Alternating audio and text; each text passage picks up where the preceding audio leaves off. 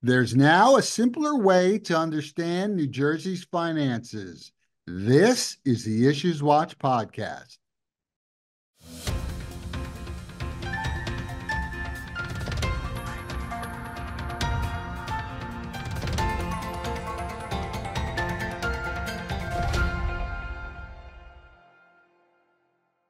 Hello, I'm Jeff Kazerman, Vice President of Government Relations at the New Jersey Society of CPAs, and welcome to the Issues Watch podcast. In September, Governor Murphy signed into law legislation that requires the state auditor to annually issue a reader-friendly summary of the New Jersey Annual Comprehensive Financial Report, better known as the ACFR. The legislation was drafted by the NJCPA and the New Jersey Business and Industry Association and is, for me, one of the most rewarding victories that I've participated in my 33 years here. Making this 400-plus page document easy to digest will allow lawmakers, the media, and the public to become more aware of the state's true financial condition. This summary will also include per capita comparative statistics from Mid-Atlantic and Northeast states.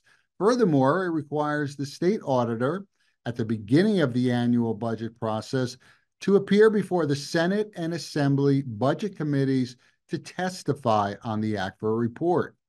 Joining me today to talk about the importance of the ACFR and why this new law will be so helpful is Audrey Lane, President of Garden State Initiative. We've had a strong, long-standing relationship with GSI, and I'm quite pleased to have Audrey with us today. Welcome, Audrey.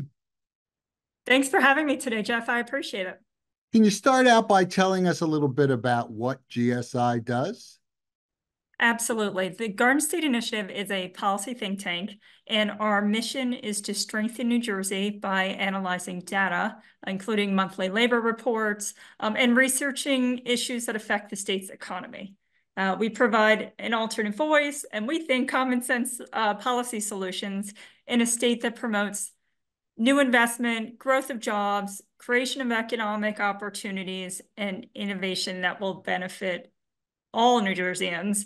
Our last two research reports, and you may be familiar, I'm gonna jump into them a little bit, especially the New Jersey's fiscal cliff.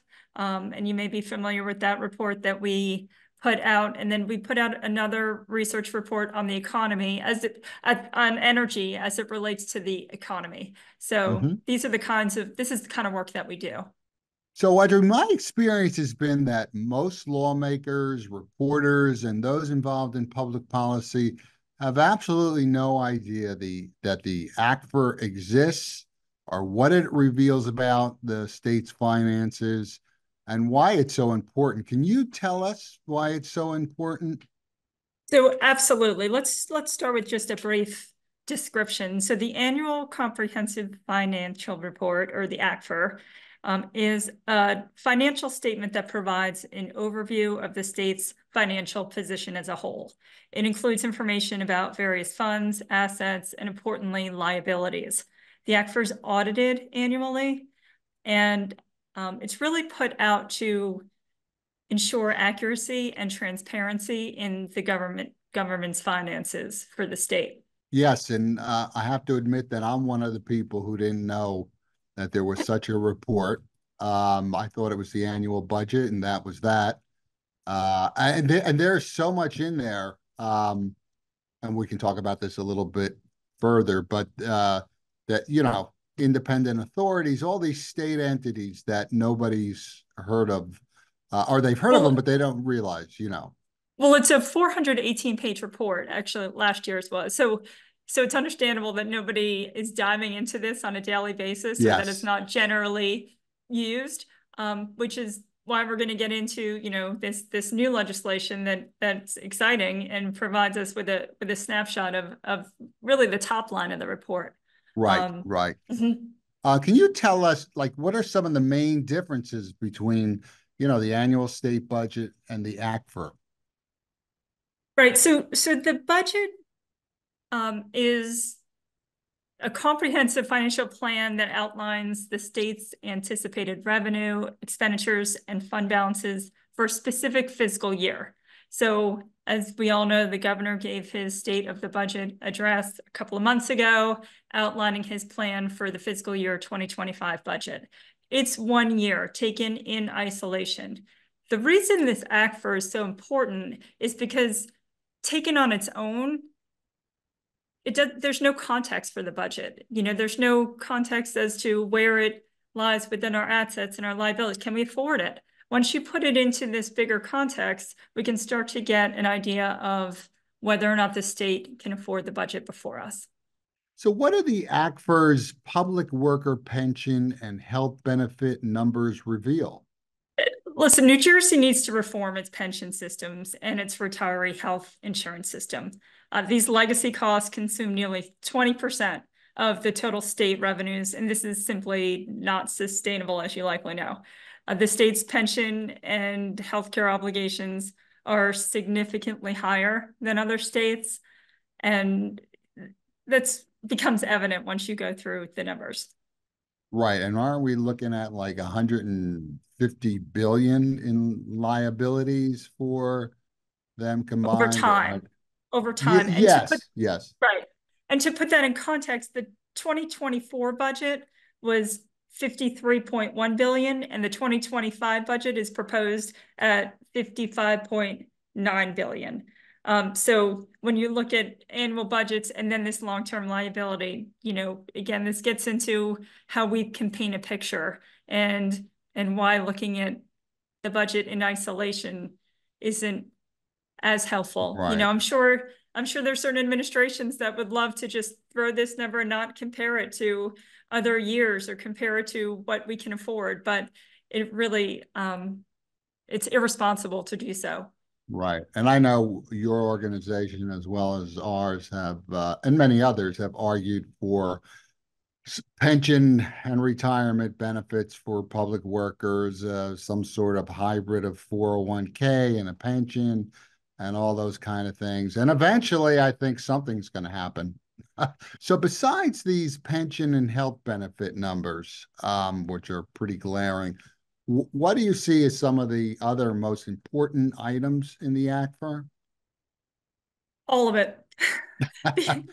You're going to make us read the whole thing?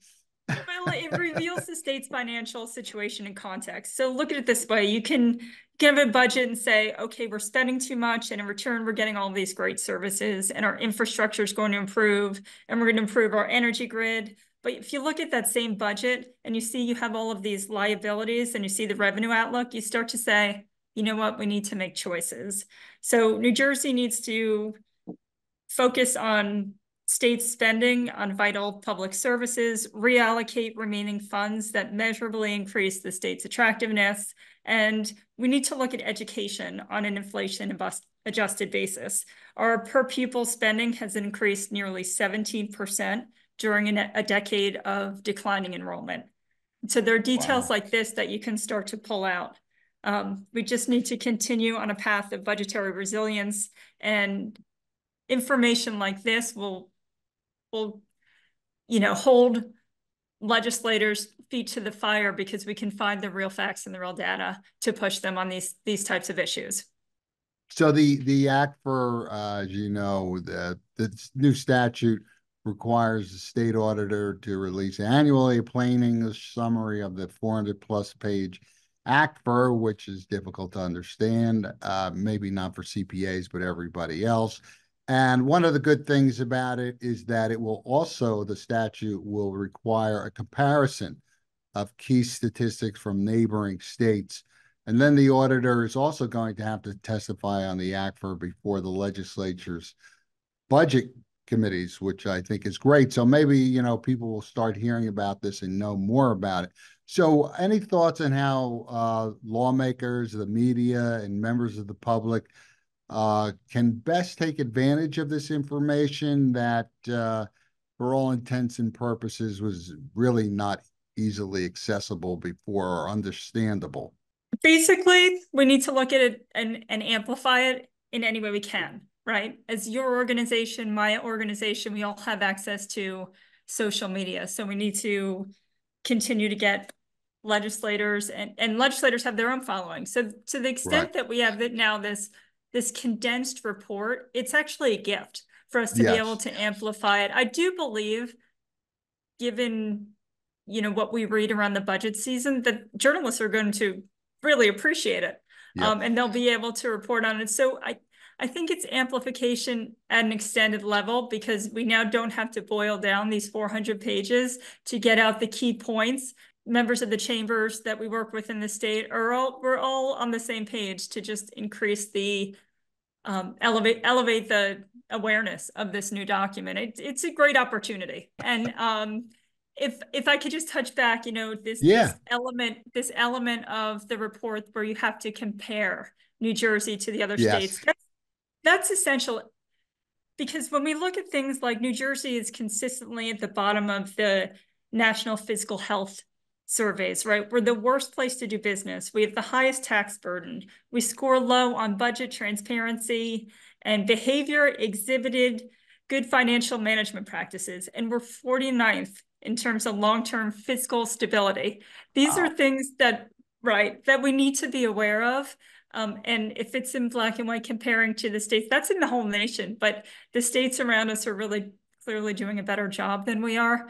And there's legislation right across the border in Pennsylvania to lower taxes now due to the long-term plan they had to start to step down their corporate business tax. And Right. there's a lot of revenue coming into that state. So we can look there as an example of it's not too late to get started on corporate business Yeah. tax reform, and Right. see how quickly it's working for them in comparison if we're not making similar changes. Right. Unfortunately, it seems like we're going in the opposite direction with corporate taxes for at least in the proposed budget. So your organization regularly releases intriguing reports on various issues impacting New Jersey's fiscal and economic stability. What do you have planned? Anything planned for the coming year? Well, absolutely. And I think you're going to like it, Jeff. We're completing a report on teacher pension options. So we're going to compare defined benefit plans with a specified amount, in retirement, with comparing it to a defined contribution plan, which allows employees to contribute and invest in funds for retirement. Right. It's just a different way of looking at it. For some reason in our state, we haven't given our teachers an option. It actually seems like Oh, a prime opportunity right now. We're not saying take away that option, but give them another one. And one of the reasons we really looked at this was in response to the teacher shortage we have right now. There's a lot of legislation in the state trying to combat that, but none of them are looking at the fact that the compensation package for teachers is not flexible, it's not portable, and it's not user-friendly. So right. if we give teachers another option, young people don't want to be necessarily tied into a 15-year plan. If you say, Yeah. do you do Yeah. this for a little bit? And overwhelmingly, when given the chance, and actually there's a great example in DC, when teachers are given the opportunity, they choose the option with the pension with more optionality.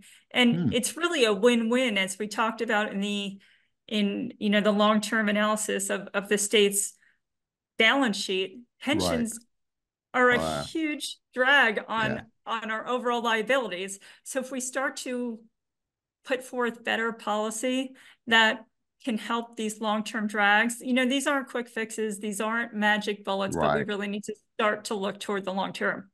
Yes, that's great. Any idea how long till that comes out? A couple months? I know you just A couple released one. months. I think we're looking to release it right around September, when people are Okay. thinking about going back to school, Right. and we have educators paying attention. So I think we'll take the summer after this budget season. We had 2 reports kind of back to back here, Yeah. and that's when we're looking to release. Okay. Well, thanks, Audrey, for joining us. Thanks for your time, Jeff. Thanks for listening and watching. To learn more about Garden State Initiative, go to gardenstateinitiative.org. And for more information about the ACFR and other legislation that the NJCPA is supporting and opposing, Visit njcpa.org/advocacy.